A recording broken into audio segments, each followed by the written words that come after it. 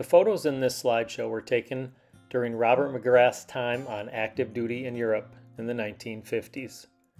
From his home base in Germany, he visited Switzerland, Italy, and other European countries.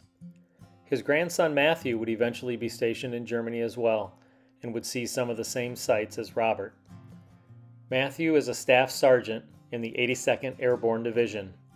He's a senior parachutist, jump master, and cannon crew member. Matt started serving at Grafenwar Army Base in April of 2023.